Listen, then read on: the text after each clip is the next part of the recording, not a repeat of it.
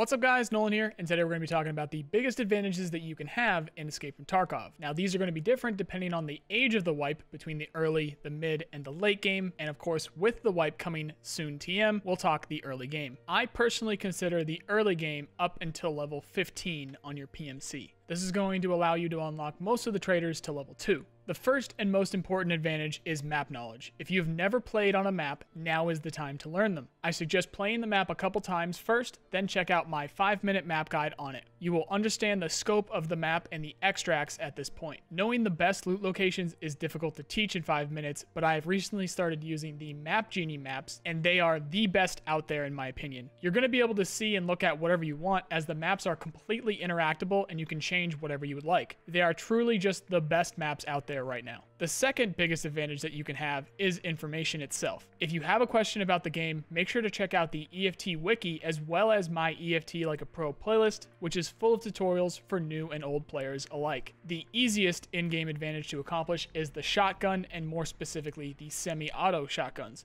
I absolutely guarantee there's going to be an uproar of people screaming to nerf shotguns after the wipe, because it has happened in every single wipe since the beginning. Combine a very cheap weapon system that can easily drop unarmored targets in 1 to 3 shots with the vast majority of the community running around unarmored, and you have the most efficient advantage on day 1 you can get. To get access to shotguns, use your scav as much as possible, check fence when you can for the people who lack the critical info and sell them on there. Also be on the lookout for them on the scavs that you kill, of course. The next easiest is long-range optics, with mostly the PSO from Prapor, but you'll need a weapon with a dovetail mount for it. This is namely going to be the AKs and the OP SKSs. However, these are very easy to come by in the early game. Other than the PSO, you're going to need to get lucky with some scav kills, but they can easily be found on raiders, bodyguards, and bosses. Armor-piercing ammo is of course an advantage, but you'll need to work for the good stuff. At level 10 PMC and level 2 Peacekeeper, you have my personal favorite early game round, the 308 M80 ammunition. However, you don't have easy access to the 308 guns unless you've saved some while leveling. Sturman and his guards regularly pack 7N1 from Mosin's and M61 308 rounds with their Vepr Hunters. Early game, I would use M80 over M61 though for the one-shot potential. Farming Reserve will get you loads of 545 BT, sometimes BS, but if you farm Killa, you will not be hurting for 545 AP ammo because he will pack loads of 7N39 with his RPKs.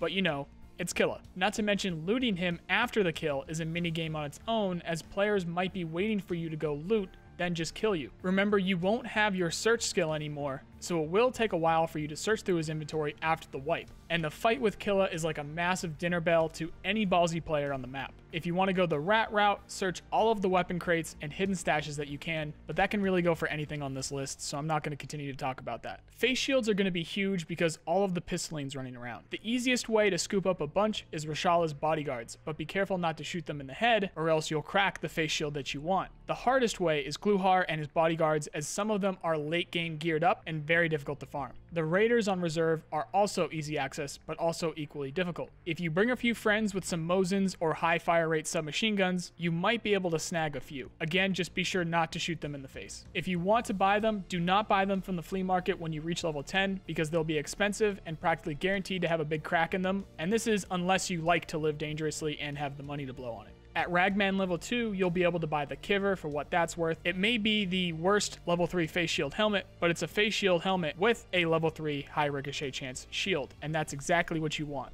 The fast visors that you can also get are mediocre at best, but it's better than nothing if you want to be able to hear well and the cash to blow. You'll be able to barter 2 pieces of plexiglass for new shields at PMC level 15, Ragman level 2 for those ZSH helmets bodyguards and raiders like to wear. So you do have options if you do accidentally shoot them in the face. Grenades are surprisingly easy to come by in the early days, but by looting and bartering. Once you hit level 10, you can get M67s from Peacekeeper, but until then, the barters for Zibbos to Peacekeeper for M67s, and the most efficient being fuses to Mechanic at level 1, and the Vogs is very useful. The reason why the Vog barter on Mechanic is so efficient is because you can go farm grenade boxes and find loads of fuses on top of actual grenades. Again, raiders and bodyguards love their nades too. An honorable mention here, because it's going to be more difficult for standard account users, is the Docs Case barter at level 2 Therapist. Being able to store a bunch of keys, money, dog tags, and other stuff safely away in your container is a massive advantage. Otherwise, they'll be found in marked rooms mostly, which you'll be pretty lucky if you come across one of those randomly in the early game, and they aren't efficient to farm unless you have mid-game gear because of the player threats and a big backpack. But of course, you do what you want, you can go for it if you would like. Next is useful armor. Level 10 PMC with level 2 Peacekeeper will get you access to level 3 armor. Level 15 PMC and level 2 Ragman will get you access to basic level 4 and efficiently repaired level 3 armor. Before then, you can barter soap and toilet paper for a level 4 armored rig with Ragman. Or again, you can farm scavs, bodyguards, raiders, and bosses. And especially with the bodyguards, raiders, and bosses, that can go all the way up to level 6. Meds are pretty easily available, and even more so now with the after raid healing. What isn't easily available is surgery kits. Once you hit level 10 and move through his intro tasks to unlock Jaeger, he'll have a CMS kit barter for 3 nipper pliers. You're going to find these nipper pliers around in hardware spawns and toolboxes. Just keep that in mind as you're leveling up to hold on to those if you can in order to save up for this barter. At level 15 PMC and Jaeger level 2, you'll be able to straight up just buy them as well. The only thing here is that you will need to do some of his tasks in order to get him to level 2.